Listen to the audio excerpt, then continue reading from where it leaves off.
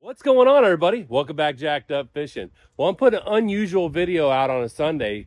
I was pretty stoked. I went yesterday down to Cocoa Beach. My buddy Jim Ross invited me to come down and do a podcast with him to discuss other side of the Gulf Stream, fishing for yellowfin tuna. He wanted to know techniques, tips, and tricks that we do, and just discuss the outdoors. Had a great time with him. And I also wanted to give him a plug, Catch a Memory Outdoors. Go check it out. It's on Facebook. They do a podcast every Saturday morning, 7 a.m. to 9 a.m. And if you don't get a chance to see it then, you can always go back and check it out at a later date. But I wanted to put this one on my page just to give him some support and let you guys check out some of this yellowfin tuna techniques and tips and tricks and stuff that we do to catch yellowfin that might help you. So let's get into the podcast. Here we go. Hey guys, the new website is finally complete. You can check out our latest catches, see what's biting, as well as pick up a jacked up hat. We have different colors to choose from, and they're very good quality. Also, if you live in or are visiting the Central Florida area, I am now running fishing charters inshore and offshore. All the details are at jackedupfishing.com. If you have any questions, you can also message me directly from the site. So go check it out. I hope to have you guys on the boat with me making a jacked up video for all your friends and family to see. All right, back to the video. Coming up next, it's Captain Jim Ross, host of Catch a Memory Outdoors, the most informative, longest running outdoor program on the Space Coast. We hope you enjoyed today's show.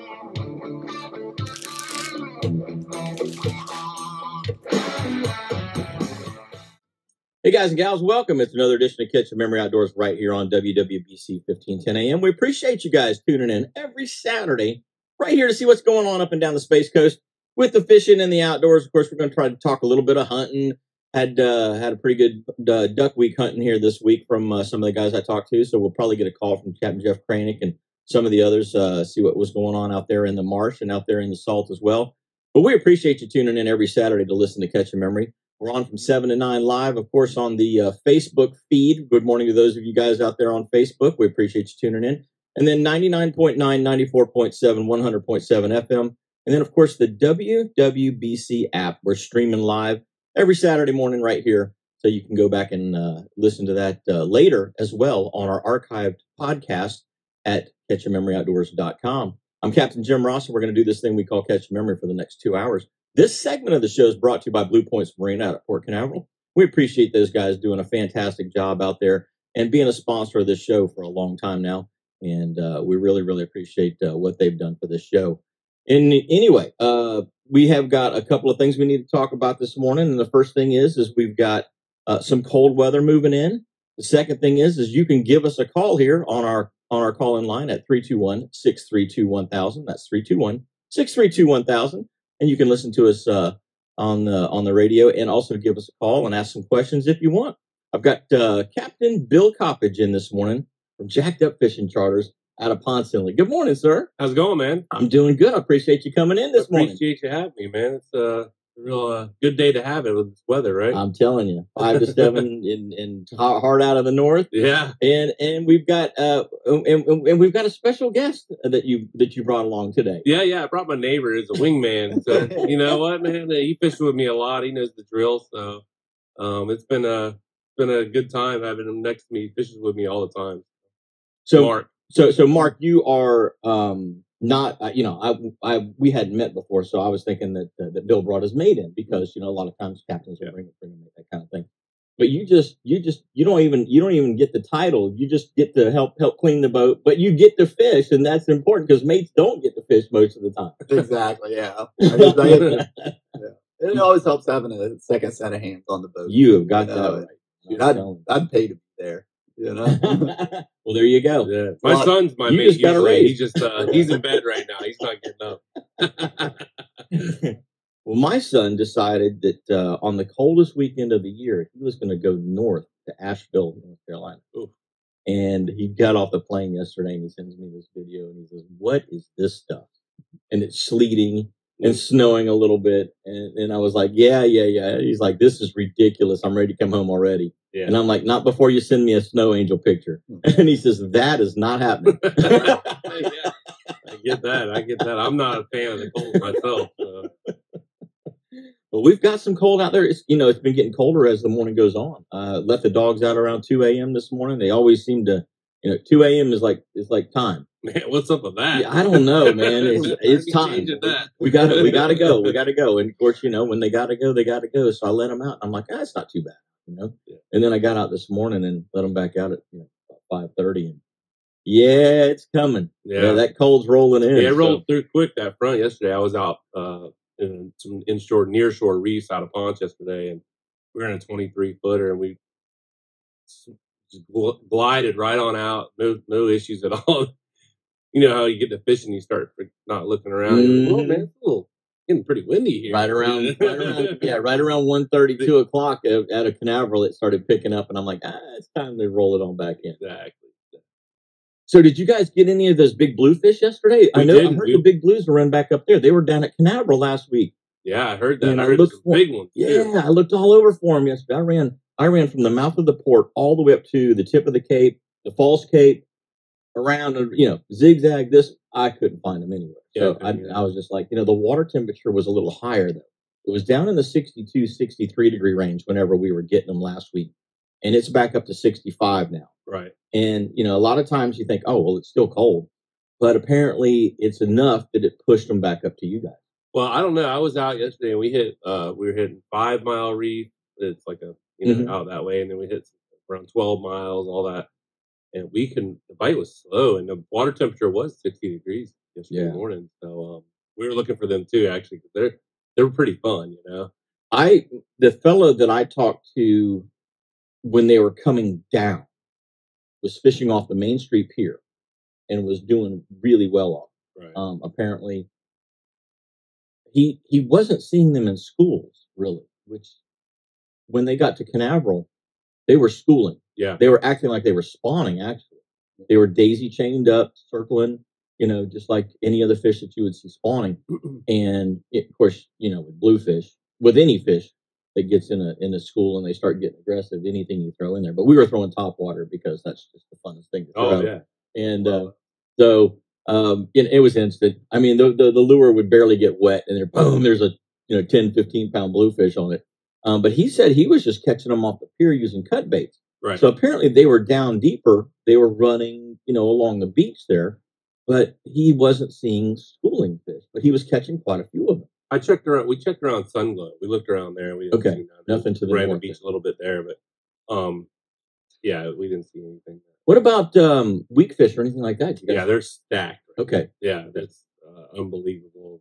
Within a couple miles of the little ghost ship. You got the ghost ship. You got the Tire Reef. You got the Sunglow, the Main Street. All those rocks in there. Stacked.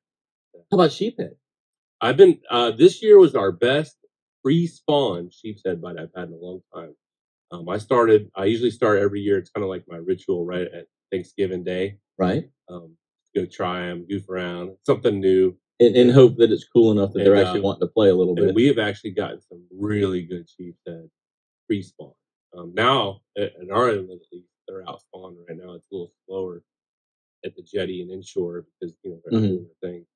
But 1 month from now, they're going to come back and they're going to be hungry. Yeah. So, when they're chasing pompano jigs, they're hungry. Yeah. Because that late January, early February time frame, when they come back into the beach and get around those rocks again, it's like, oh yeah, it's game on. Yeah. We caught a big one yesterday. And what's funny is you'll hook one and you're pulling him up and there'll be 2 or 3 following them. They look like bluefish chasing one another or jacks chasing one another. And you're like, that's a sheephead doing that, Yeah.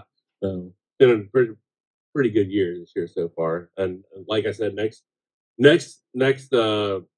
month will be really good. I usually commercial fish them. Gotcha. Yeah. Well, anytime that you can make an extra $1. Yeah, I just switched jobs. I was in the medical field. I started off. I'll give you a little backstory. I grew up, was born and raised Ponce Inlet. Charter fished my whole younger 18 to 25. Right. On the boats on the Critter Fleet, which is now gone. Yeah. I also did a bunch of sport fishing, charters every summer, and then I transitioned to commercial. So I commercial fish from you know, in my mid 20s to about 28, 26, 28, something like that.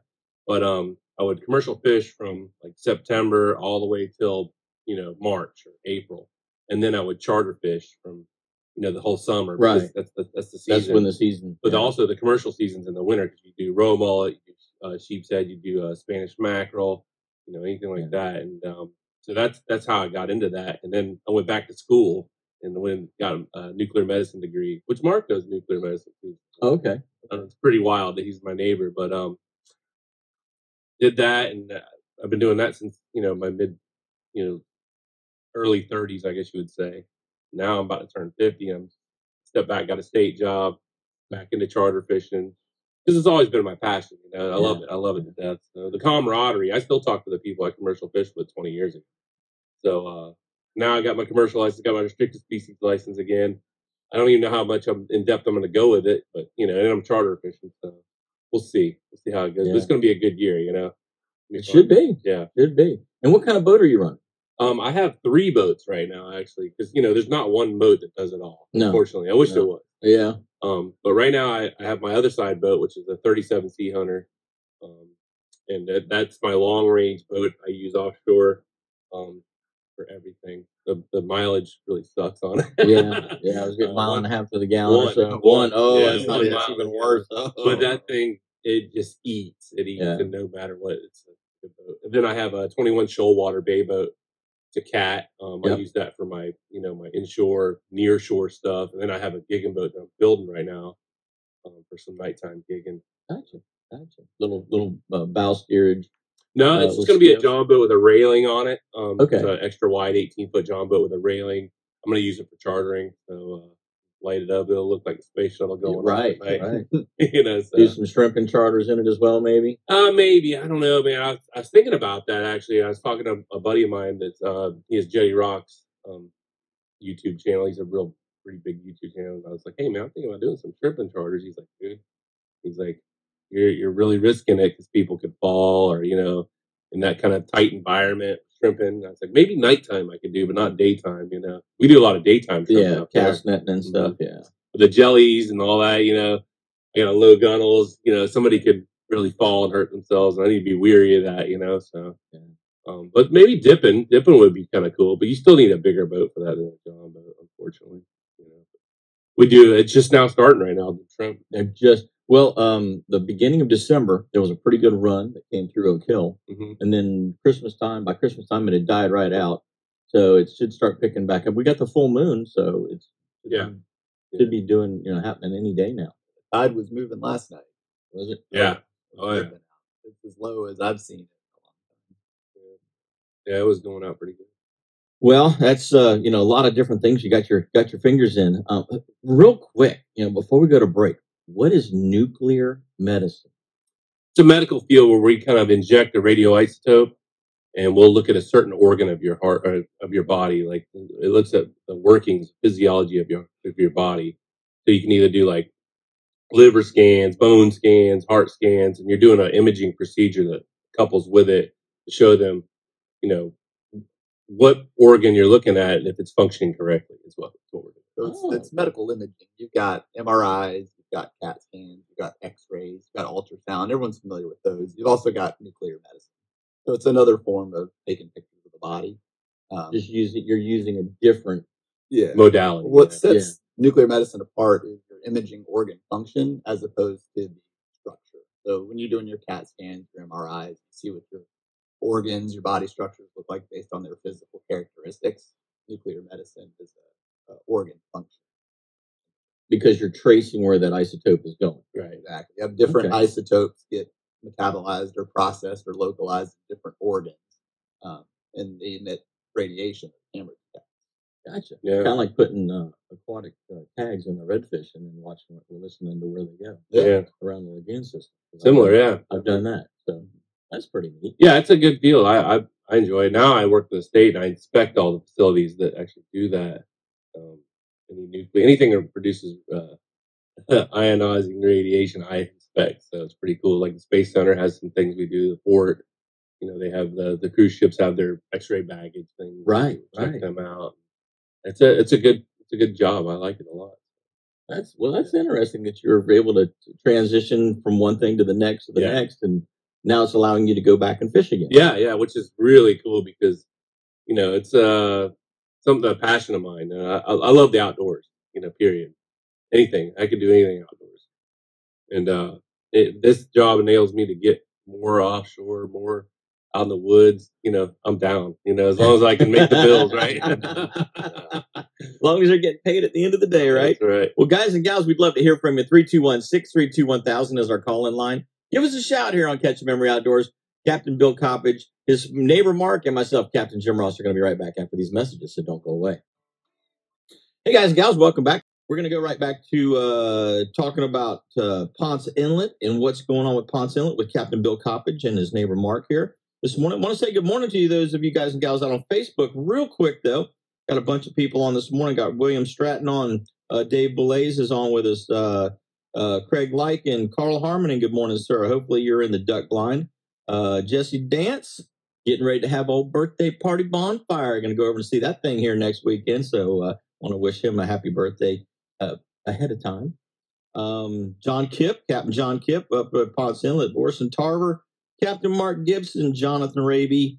Who else have we got here? Gregory Lund, Captain Greg. Good morning, sir. No, you're not on the water this morning. It's a little chilly to be offshore today. Greg Perotti, Josh Cox, and Daniel Hart, and quite a few more. Chris Kaminsky looking in from Vero Beach as well. Appreciate you guys and gals tuning in every Saturday. Bill, we were talking about that 37 footer of yours. And these days, the last 10 years, the boats and the equipment are absolutely game changing compared to when I, a shallow water, started off in a John boat kid, then worked his way up to working on a 42 Hatteras and fishing the other side at the 120 buoy. Those days, we barely even had radar. I mean, we had a closed array radar. We didn't even have an open array radar, okay? Closed array radar and a big set of binoculars. And we would just drive around in the middle of the ocean, 90 miles offshore, 100 miles offshore, looking for packs of birds. And we didn't have water temperature charts. We didn't have any of these things. Today, I mean, as an example, I look at some of the products that are available today. You can sit at your house the night before. You can pull up your chart plotter. You can overlay your temperature, your altimetry, your chlorophyll data. And some of them even tell you, hey, if you want to catch wahoo, go here. You want to catch dolphin, go there. You want to catch, they actually have pre-programmed areas that they'll tell you, hey, go check this area. But you can look at the temperature charts. You can look at where the breaks are, where the eddies are, those sorts of things. And you can have an idea of, hey, I need to go 78 miles on a southeast heading, and I should hit this body of water, and there should be something there, rather than just driving around like Stevie Wonder, hoping to see something, or bump into something, literally. So with this 37 footer, and I'm sure you've got an open array radar on it. Yeah. You break the inlet, the radar's running, man. I mean, you're scanning on the ride out. If you didn't have a predetermined program as to where you wanted to go, a plan to go somewhere, you just turn it on and let's see what we come across. Well, with that radar being able to scan out as far as you can, I mean, we can see birds at 6 miles now. Right. That's got to make your job a whole lot easier. Well, that's the one thing. It's funny you say that, actually, because I gave 2 seminars, one at Central Florida Offshore Anglers and one at the Florida Sport Fishing Association, which is down this way in Melbourne. Great group of guys, by the way. But that's my first thing that I like to tell people during the seminar is that's the biggest thing is information. Getting information is the most important thing to tuna fishing out there. Because like you just said, I downloaded a Rip Charts map the morning of. And if it's not clear enough, then I try to go back and find one that is clear enough, and they have a bunch of day before, also, or even the day before that. You download it, and if you download it to your phone and keep that on, it'll stay on your phone. Keep that app open; it'll stay on your phone, and it gives you a track when you're running, which is really cool because then you can see, like you said, the eddies, the water temp changes, all the different, bathy, all that stuff. Yeah, it's a big deal, man. That is the most important thing when tuna fishing because. Otherwise, you're just, like you just said, you're just riding around a desert. The radar is the next biggest thing for tuna fishing. You have to have a radar. You have to have an open array. I have a bunch of people that try to go out there. And, you know, when I first started, I just started tuna fishing about 4 years ago, really. I've been to there and I went offshore fishing, went for tuna, never caught them when I was younger, you know, because I was more like you, we were inshore. You start off with a John boat, you know, you go offshore. And, you know, when I was in my early teens and early 20s, or late teens, early 20s, we would go fishing on charters, but we would only go to the Gulf Stream. Right. You know, that was our normal. And that's an easy trip. thing to find. I mean, you just drive until you see the rip, and then you're like, okay. Correct. Correct. So, you know, going out there was a new thing for me up to 4 years ago. The first year was a learning experience, but after that, it's been like, we've been hot. I mean, it's just like, it's a no-brainer. You know, it's pretty easy. Like you just said, with all the new tools and that, the fish don't stand a chance anymore. You know? They really don't. So, I mean, if they yawn, you know, they're done. Yeah, and it's a scary thing too in that aspect as well, because even just the inshore, I've noticed a difference over the last 20 years with the spot lock. You know, you don't even got to anchor correctly anymore. Yeah, you know, that's a game changer. It really is. You know, I mean, not mention the spots. You know, all your spots you're going to. So technology has definitely impacted that. You know, like we don't even get it like up there in ponds. You probably still get a little bit of a mahi season. We don't get it here. The only way I do get it is when I go off to the other side. I find them over there. On the other side of the stream. Yeah. Well, surprisingly, this side of the stream the last couple of years has not been nearly as productive as the other side. Right. It really hasn't. Yeah. And I think it's my personal opinion of it is that we don't have as many dolphin as we once had. Okay. So if you think of cows in a field. Okay. If you've got 1,000 cows in a field, they're going to spread out and cover a lot of ground. If you've only got 300 cows in that field, they're not going to cover nearly as much ground.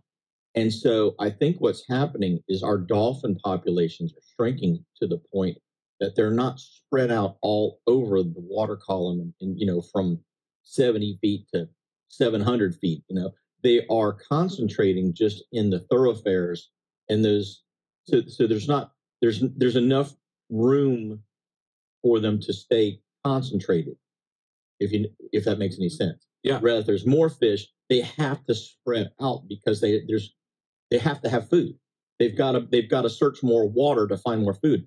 And I think what's happening is with all of the heavy industrial ship long line that's going on down in the Caribbean and down through the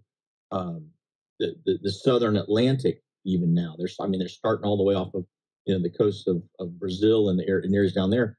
You've got 200-foot processing ships that are running 40-mile sets every night, and there's 20 ships out there all doing the same thing. 20 ships, 40 miles a night, 100-foot. Every 100 foot, there's a dropper, and they start picking off dolphin and tuna and sailfish and everything else. You know, that's a heck of a gauntlet for the dolphin to have to get through to get up to us.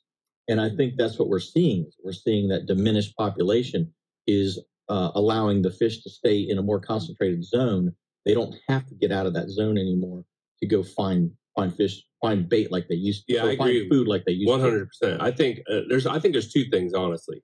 I think we get a very big current rip from the Bahama area. It comes off the point near exactly because of their migration, and it shoots on the other side. Where our normal mahi comes from down south, and they migrate up and down the coast. You know, over the years, like you said, you know, even down in the Keys where we would keep like 60 fish in a day. You know, right. And you know, back then we didn't realize it, but now, I'm not really like one of them guys about rules and stuff like that. But I think on certain things, you know, like the flounder rule, 12-inch rule, I agree with that. It should be a 14-inch flounder. Yeah. Like, what are you going to do with a 12-inch flounder? Same thing with the mahi. 20-inch mahi. What are you going to do with a 20-inch mahi? There's 60 of them. Right. So, like, for real, like, you know, I think we need to practice a little bit of conservation when it comes to that point. But I think that's why we don't get them on the inside as we used to, because we're getting hammered down south. All of those fish that would be just off of the reef in Islamorada, in Miami, in Lauderdale, with there being fewer numbers, the fish that are running up through there, by the time they get to St. Lucie, Sebastian, Canaveral, Now you're not talking about a whole lot of fish because there's been a lot of them caught. Yeah. So by the time they have to get all the way to Ponce, I mean, and then in St. Augustine and Jacksonville the same way, you don't see the numbers. But here's the interesting thing, because the Yellowfin Tuna do the same thing. Right. So the main migration route is on the eastern side of the Gulf Stream. And a lot of times they come up on the east side of the Bahamas even. They're not even on the west side of the Bahamas, they're on the east side. So as they come around and then they come off of Manila and then they come up and hit the stream, they ride the eastern edge of the stream almost past Ponce before they start to cross over, because St. Augustine, now all of a sudden St. Augustine and Jacksonville, you can start to catch yellowfins in the stream or on the western side of the Gulf Stream because they've had a chance to kind of come on over. Right. Merge, if you will. That's, like coming off of an entrance onto the 95. You know, so funny you're saying that, because last year I definitely recognized when Mahi was going, it was just getting ready to hit. Jacksonville were catching them. North Carolina was catching them. We didn't even get a season, and they were crushing them. I was like, "What's going on here?" So, yeah, I know exactly what you're talking about there. That stream is definitely a dividing line, if you will. Yeah. And with the fewer numbers of fish, I think that they're just not they're not having to search other areas. They're able to stay within that confined area and still have enough food. So that's my thought process on it. So, being a flats guy, if you will. Yeah. Your research. It's pretty. I can see it. Well, guys and gals, we're going to take our next break. We would love to hear from you. 321-632-1000. That's our call-in line. Give us a shout here. I want to say a couple more shout-outs to those of you guys online. Billy Grabowski is on there. Tim Leslie, good morning, sir. Jim Hartley's on there. There's another name I can't even pronounce there, so we won't even try. David Giovannini. Appreciate Butch McCoy, all you guys watching on Facebook. If you guys and gals that are on Facebook, if you will do us a favor and hit that share button and share the Facebook feed from Catch Memory Outdoors onto your personal feed. We're trying some experiments here to see what happens in the first couple of weeks of the year. And we're trying to see what kind of growth we can achieve through that. So if you guys and gals can help us with that, we'd really appreciate it. Hit that share button, put it on your personal page as well. We would appreciate that. We're going to be right back with more Catch Your Memory after these messages, so don't go away. Hey, guys and gals, welcome back. You know what we're going to do right now, guys? Let's get the catch conditions out of the way, because there's really not much in the way of catch conditions for offshore, but we're going to talk about it anyway. Small craft advisory, obviously. North winds today at 20 to 25 knots, sustaining that through tonight and probably well into tomorrow. Then it'll shift a little bit to the northeast, it looks like, maybe tomorrow evening or into Monday. Seas inside of 20 miles are supposed to be 4 to 6 feet with a dominant period of about 8 seconds. And right now, the 4-mile buoy at Canaveral is 67 degrees. It is not. That is a lie. It is not 67 degrees. It was 65.3 yesterday, and the high I saw was 65.3 in the morning. It was 65.6 when I got off in the afternoon. It is not 67. Anyway, at least that's what my Garmin was saying. 3-foot seas at 6 seconds. I believe that. 20-mile buoy. They didn't have a temp this morning, but it doesn't really matter because it's 5 foot at 7 seconds and you're not going anyway. Western edge of the Gulf Stream, 45 nautical miles due east to Ponce, 29 due east to Port, and 25 due east to Sebastian. Current surf temps right now at Ponce, 59 degrees, Cocoa Beach, 64, and Sebastian, 67. And the tides look like this. Got a low this morning at 9:50 a.m.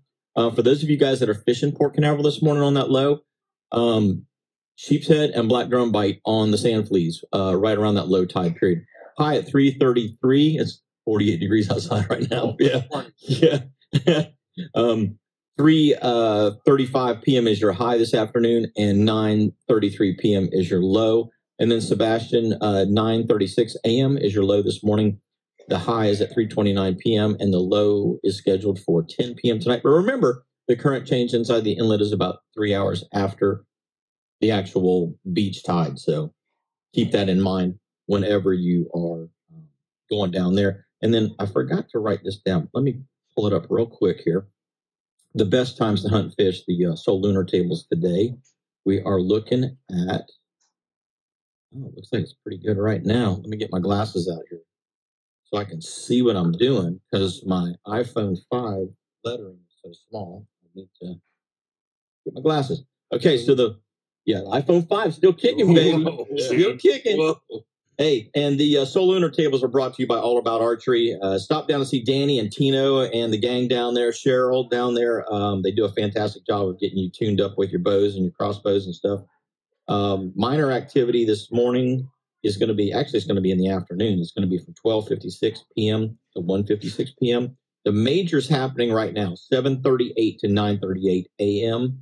Oh, no, 7:09 to 9:09 a.m. And then tonight at 7:38 to 9:38 p.m. But we are just coming into the peak of the high for this morning at right around 8 a.m. So hopefully you guys and gals are bundled up and taking advantage of that. If you're out in the duck blind, hopefully the ducks are flying for you. I'm not sure. Is there anywhere that the deer season is still open?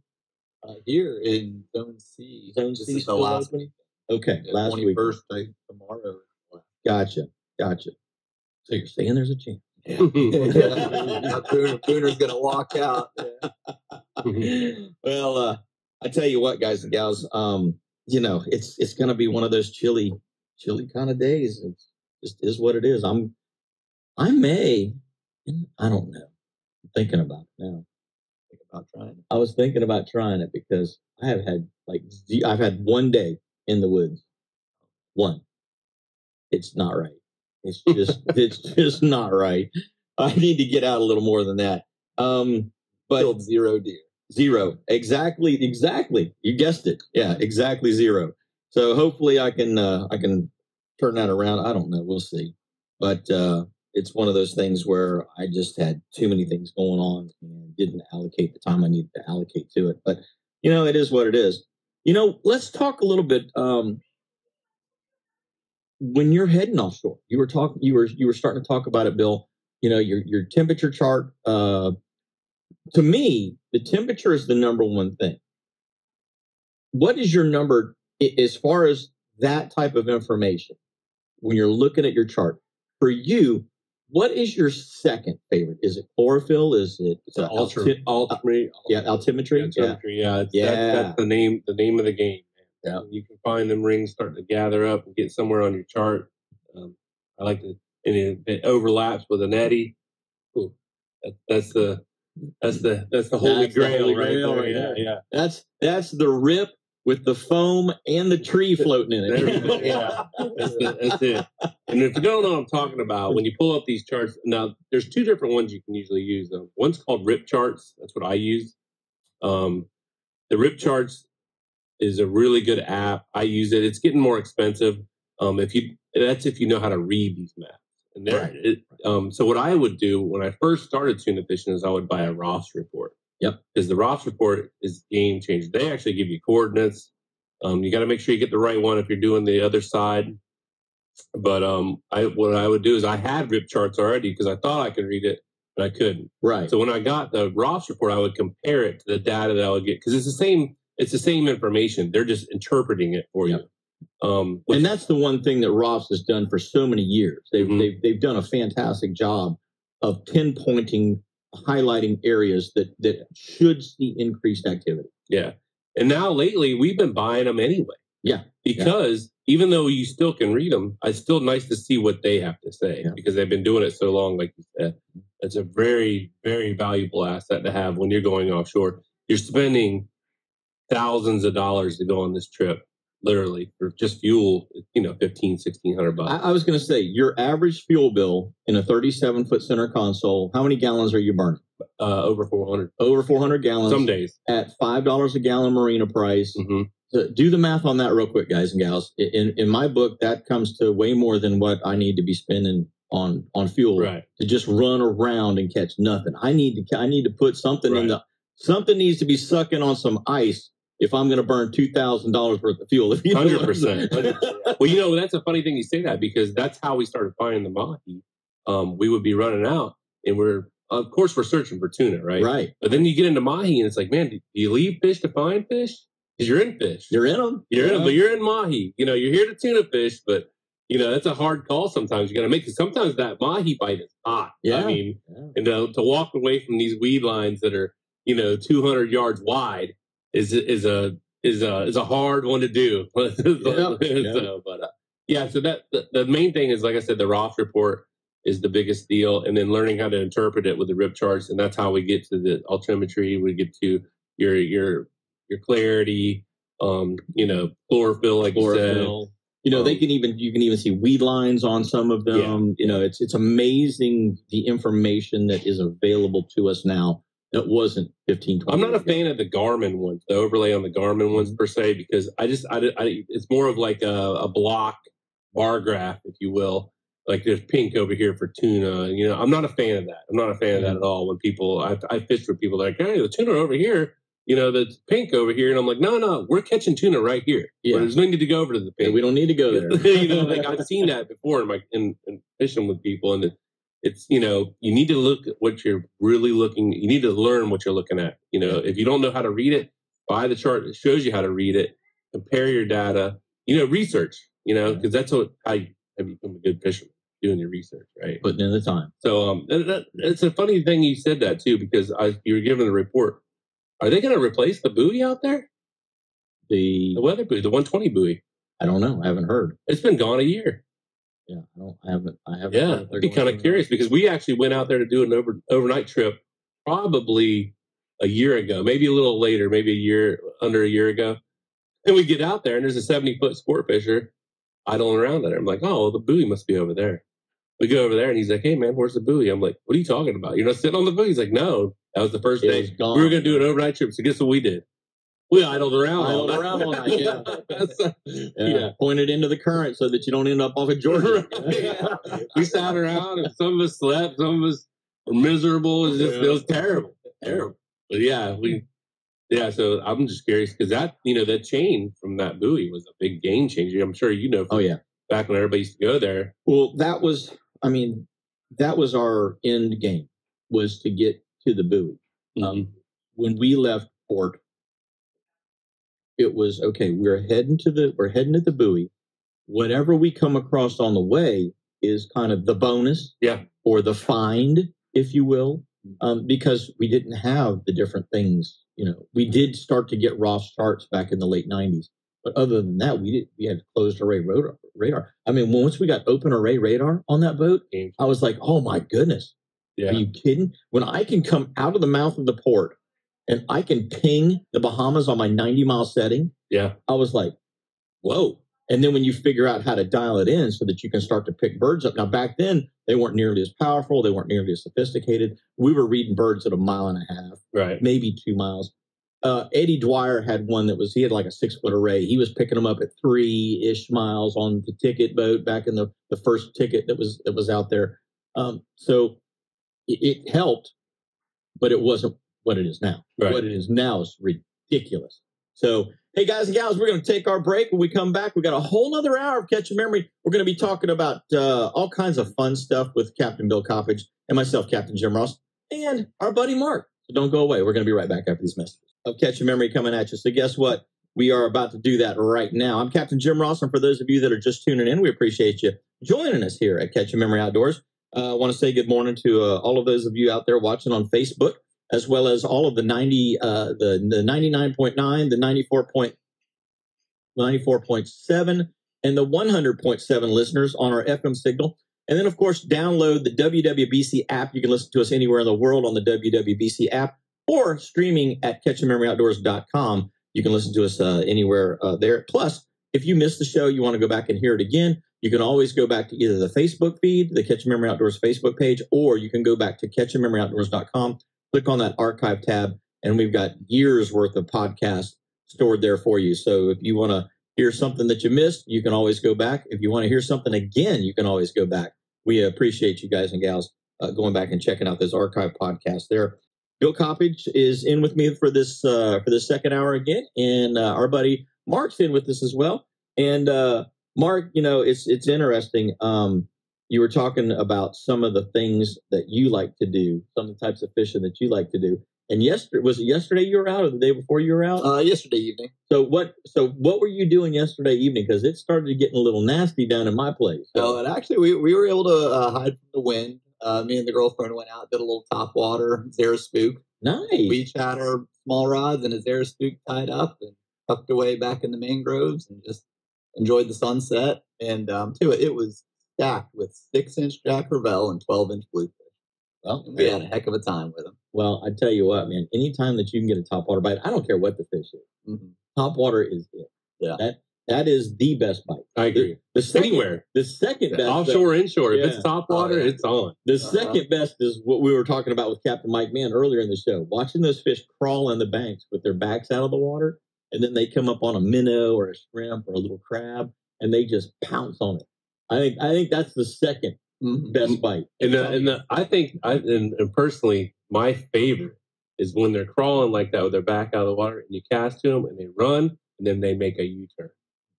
That is my favorite, ultimate favorite. When they turn around and come back and nail you, in that wake they put, that's amazing. That little swirl. That's what you live for, looks fishing, like a right? donut. Yeah. I love it. Love it. That is cool. That is cool.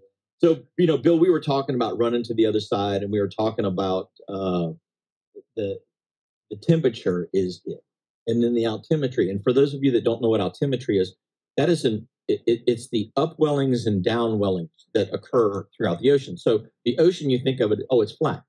Well, it's not, because you've got upwellings that's bringing cold water, cold nutrient water, and typically planktons that feed bait fish that then feed bigger fish with them. So you get these rises, and they're only inches. It's if you get a foot rise on an altimetry chart, you're like, whoa, yeah. Well, I'm calling in sick today. I got to go. I got to be there. Yep. You get that kind of a rise.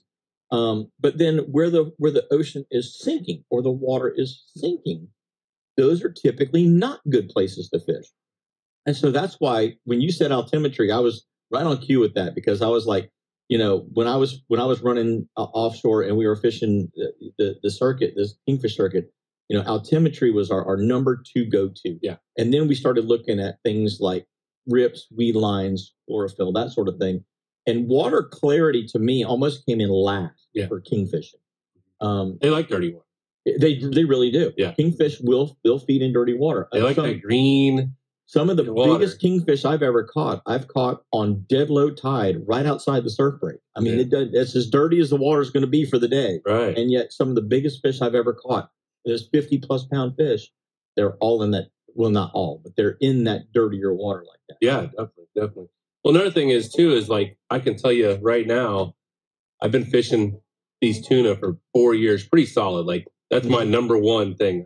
That's my favorite fishing ever. Thing to do. I've been to the buoy like twice, 3 times. I never make it there. I always find the fish beforehand. Before then, yeah. Yeah. I mean, always.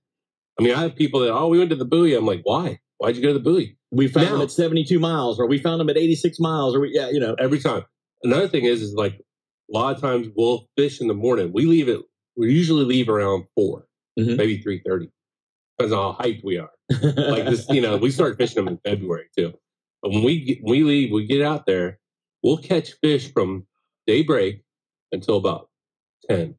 And then you have that afternoon lull. You got that lull, yeah. That is the biggest argument in my book. What do you do in that lull? Do you go to the buoy? Because, that's a 40-mile round trip. Right. Or do you stay in that line? Because right now, you're in a line. It's a north-south line. When you find the tuna, you need to stay in that north-south line. Don't go east-west and look for more fish, because they're on that line.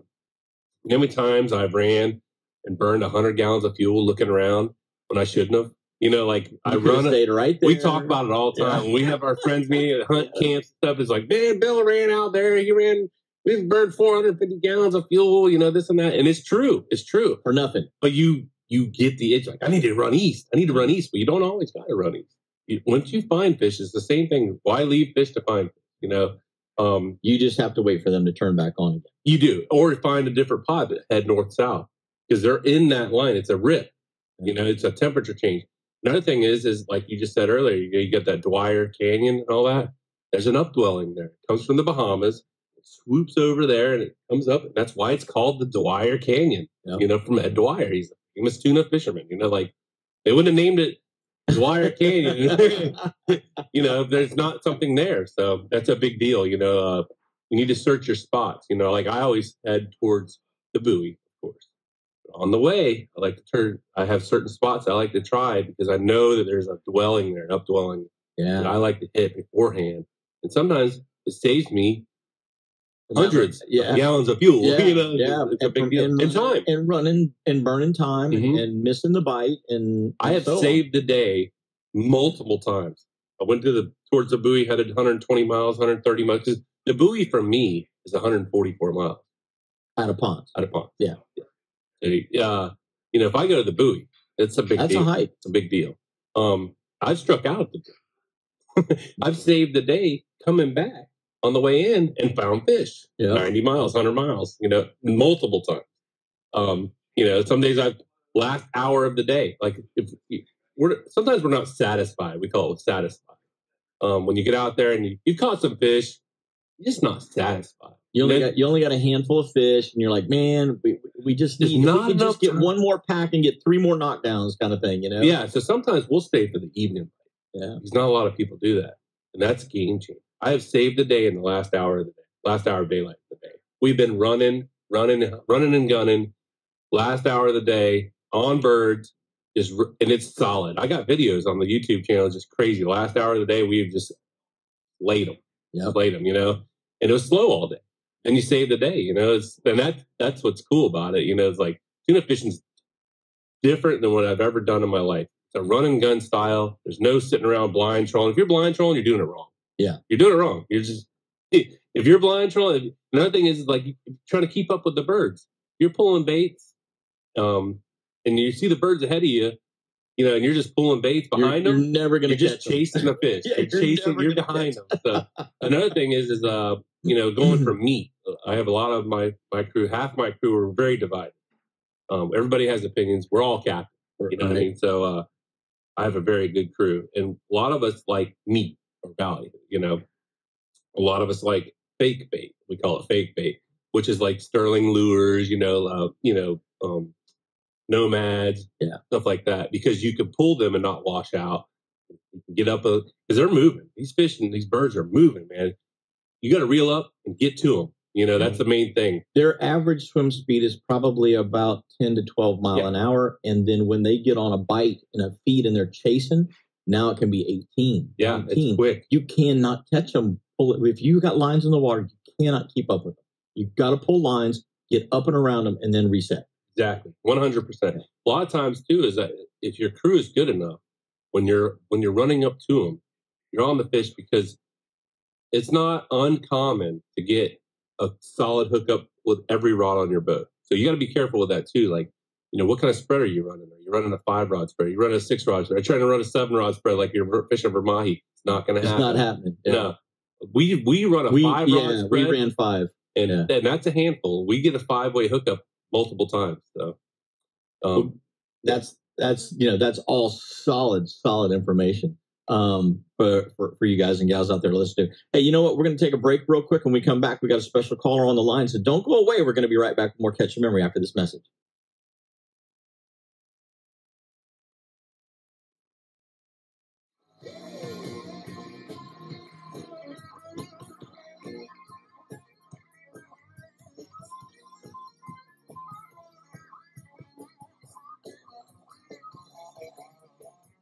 Greasy smears, fish blood, dirty footprints, and spilled food all create a mess on your boat's deck.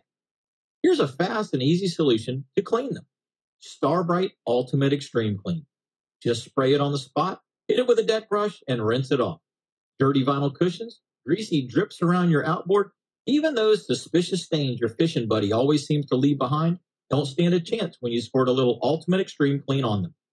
Starbright Ultimate Extreme Clean works great to clean your grill and around the house. You can use it on your truck or lawnmower. It gets greasy stains out of clothing too. Just spray it on any greasy spot, give it a light rub, and they'll look like new again. Make sure you pick up some Starbright Ultimate Extreme Clean and lose those greasy stains today.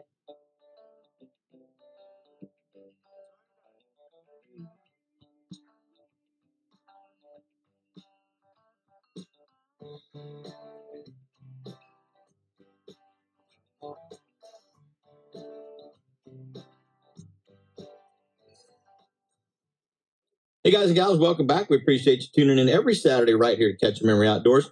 And for those of you that listen on the podcast later on, hopefully you're enjoying them as well. Man, we're having a big time. Got Bill Coppage in the show and his buddy Mark. We're having a fun time. Just talking about what we like to talk about, the outdoors. Yeah, the outdoors, fishing and hunting. We were talking, Bill. You found the fish, you got in front of the fish, and we started to talk about what are you feeding to the fish? What do you like when you're offshore tuna fishing or even dolphin fishing? I mean, some guys like Dragon Valley, who's skirted valley. Right. Some guys like naked. Me personally, when I was doing that kind of fishing, you would not find me out there without a cedar plug. Yeah. It's old school. It doesn't look like anything and the best one was the wood one. I mean, you didn't even have to paint it up to look like anything, just wood with lead on each end and a hook hanging out of it. The wood one would go down first. It was the first thing eaten every single time. Or if it wasn't the first, it wasn't the last thing in the spread. Let's put it that way. And it was a $5 lure, not a $25 lure. So I always had the cedar plug in the spread. But, times change, things change. I mean, do guys still use cedar plugs? I mean, I haven't even, it's funny you say that. 15 years since I've been out there. You asked that. We used to hate come? Offshore because they're always tangling in the 5-rod spread. They're always tangling. Okay. But this last year, we started buying special aluminum cedar plugs, if you will. Okay. Made of aluminum. And they were hot. They were hot, buddy. They were hot. And so now we're kind of 50-50. That's our shotgun. We put it out there like a country mile. That's what we would do. We put it on the long rod off, and because we were in a sport fish, we were running it off of the fly bridge, and then we'd run 2 flat lines, 2 rigger lines, and the shotgun off the top. Yeah. Now I'm running, they're called Sterling wide trackers, so I don't even have to put my outriggers out. So I'm running a new lure, and they actually, I bring them to all my seminars and stuff, but they have a diverter on them that diverts it, and you put it in your forwardmost rod holder, like right next to where your outrigger would be. Okay. And it has a diverter that spreads it outside your weight. So it's kind of like to get your spread wider. So you got 2 of them, one on each side. Okay. And then you have 2 flat lines. That's what I'm. Yeah. And it's a quick retrieve. So you can get up. And now, how big are you said it's a Sterling wide tracker. They're called, and they make different bars. They make 18 inches wide, 13 inches wide. And they look like birds. Like the bird dredge.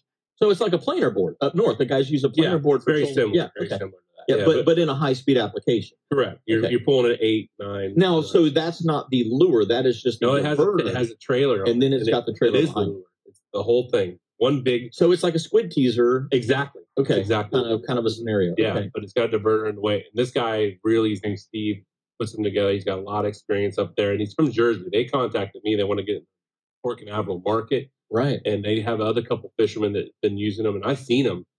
And man, they are game changers. They are game. I think they bring like a teaser. I think they bring up fish. More fish. Yeah. They bring up the fish, and then they also catch the fish, which is unbelievable. So it makes it look like there's a school. It's a 2 for 1. Yeah, it's game changer. But I like to pull, like you said, sea witches. And my thing with the sea witches. What weight? That's what I was just going to say. About a 2 ounce. Okay. 2 ounce is good with a ballyhoo in it. Doesn't have to be a horse. Doesn't have to be a medium. It just has to have smell. Exactly. We use a regular post with springs because it's quick. When you're in the bite, quickness and getting baits in the water is the most important thing. Because when I was growing up and when I first started, some people are like, you got to step down to 60-pound, 60-pound leader. They're smart, this and that. I'm calling BS on them because I'm using these wide trackers with 300-pound mono, right? And they're catching fish just as good as anything. We've lost so many fish stepping down that now we don't even step down. Now I'm rigging inline swivels. Okay. Reel through swivels.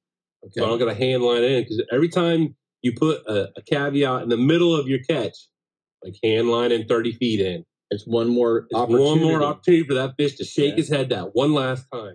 You can just reel it in, keep that steady pressure, reel that through. So now I'm using little swivels. They're like 110-pound swivels tied to the braid. I use braid. Like little Crocs or little Spros or something. Yeah, exactly. It's exactly what I'm using. And then to the 80-pound fluoro, and I use about 25 feet of that to the lure. Yeah. And then there's that swivel is a key thing. We've tried all kinds of different things. Time bimini twist, with, this and that. You have to have all that in your swivels in might as well put it 25 feet away from the lure, Right. But yeah, it's a game changer doing that for sure. But another thing is the biggest one I can highly recommend is when you're using sea witches, they have to have Mylar. Okay. Mylar is the biggest game changer as far as catching. Sometimes I find a billy bait, it's called. The cheapest bait you can buy at West Marine. Yeah. But they are big, poofy Mylar baits. Yeah. They originated down in the Keys. They crush the tuna. The tuna love them. Like a big red one with the Mylar shiny. They just love that gleam, that shininess in the bright sunny days. That's where it's at right there. But now, are you running? So back when we were doing it, we were in experimental mode. We had everything from mold crafts to JNSs to black bards. Islanders. We started pulling lures at that point. The Yozuri Bonitas, the braid little speedsters, Marauders, all of those different kinds of things. And we, but there was the cedar plug. There was always the cedar plug. I can give the old school. Personally, I can give or take the cedar plug. If it was up to me, I would just put a bird back there in front of 20 years ago, that was just what we were doing. We were experimenting. We were trying whatever we could try. We were trying teasers at times. We were doing different things. We didn't really have it dialed in. There's 20 years of knowledge now that's come to it. And so, like you say, and now you've got these, you got these lures that are specifically designed that have been and time tested now for decades. In some cases, where these are tried and true lures that are doing the job. Well, another thing goes with the cedar plugs and all that stuff is your crew. You don't have an experienced crew, you can't run that. You can't run it because not everybody knows how to fish this kind of stuff. When you're putting your spread out, which one goes out first? Which one goes out second? Your longest line obviously goes out first. Always. Well, when you get in the heat of the battle, you're getting into a lot of fish. People are putting in and out. It happens. People start to drop that shotgun back in the middle of the spread. You're making a turn. Boom. Guess what? You got this big knot. You got to stop. Yeah. And that cedar plug, it's not, the reason it's so good is because it darts around. It darts around through the, it'll dart right into the other line. Yeah, it will. It will. I've had so many, we used to get so mad about it. Just because it's a big controversy on the boat. We have a lot of controversy on the boat. That's what makes it fun. Well, see, that's what was really good about the crew we had. Steve Seaman is, I think to this day, the only captain ever to catch 5 species of billfish in one trip. Oh, that's awesome. Okay, now he did that before I started working on that boat with them. But we had to have, because we were doing basically a 12 p.m.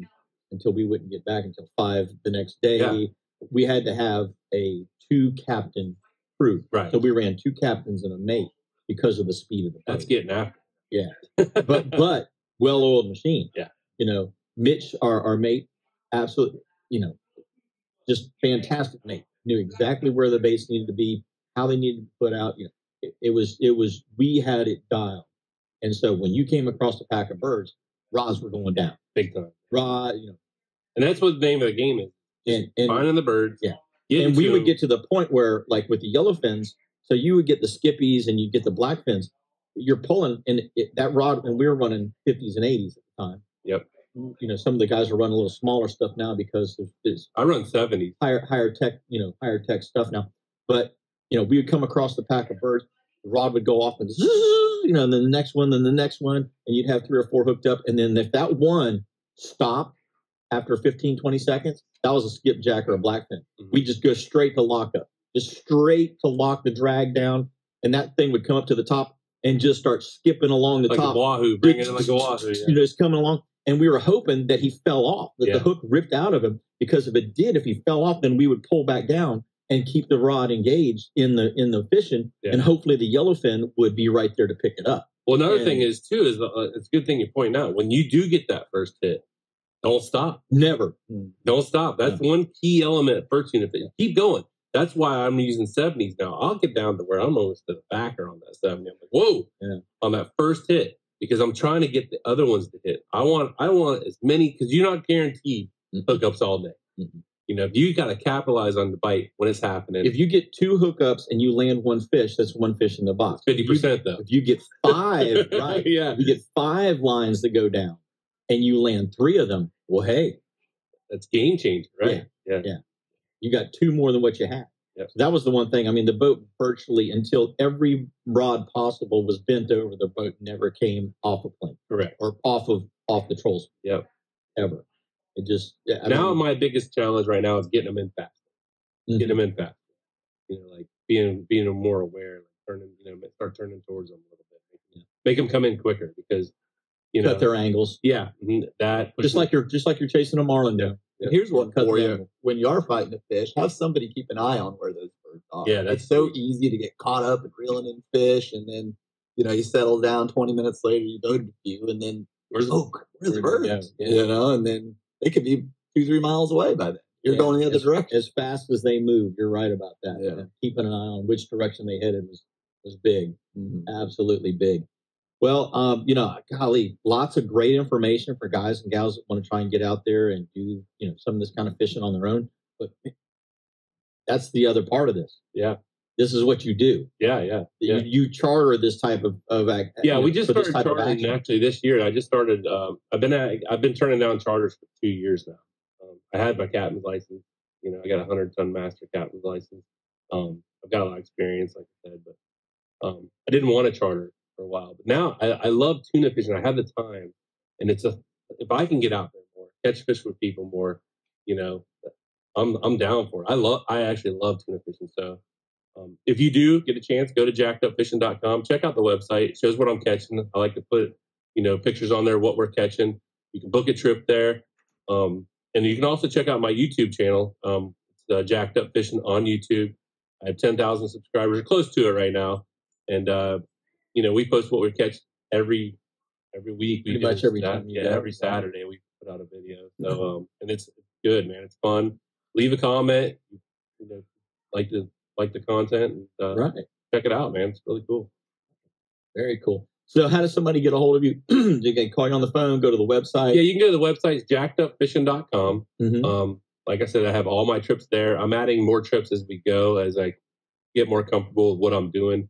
Do you have an availability calendar? I do. I have everything's on the website. It's availability calendar. I only run the charters from Friday, Saturday, and Sunday, just because of my work schedule, as far as what I'm doing during the week. But yet, them are the 3 days that I like to try to go. When you're doing another side trip, you don't got to worry about clients or people, being out there crowding the spots. Not a lot of people 100 miles out. Yeah. Second of all is, you're coming to my house. I have my own fillet table. We're not doing it at the ramp, a bunch of people crowding us around. We got a more personalized trip. And that's what I'm trying to go for, is more of a personalized trip, not just your everyday run of the mill, go out there and catch some fish. Even though that's what I like to do, I want to give the customer experience. So. Well, I tell you what, that's exactly what customers are looking for. Yeah, they want a personalized experience. Hey guys and gals, Captain Bill Coppage, appreciate you coming in this morning. His buddy Mark and myself, Captain Jim Ross. Until next week, do exactly what we're going to do. Get out there and catch yourselves a memory. Well, that was a great podcast. Like I said, hope you guys enjoyed it. Leave a comment below if you like that kind of material. It was a longer video than I normally put out. That's why I'm putting it out today. But it was yesterday. Had a great time with Jim Ross. He's an old salt like myself. Had a lot of back and forth. We actually had breakfast afterwards with a couple of friends of his as well. Great guy, great guy. Go give him some love. Catch him Memory Outdoors. Go check his website or his Facebook page. They actually broadcast them podcast live Saturday mornings, 7 a.m. to 9 a.m. If it's blowing out like it is this weekend, you can see. Go check it out. It's a good one. You can also catch it if you missed it on the website. You can download it, and on Facebook as well. So, all right, guys. Well, that's all I got on this video. I hope y'all enjoy it. Like I said, leave a comment, and if you haven't yet, hit the subscribe button. Help support me on YouTube and gets my videos in front of more people. All right, guys. Well, I'll see you on the next video. Jacked Up.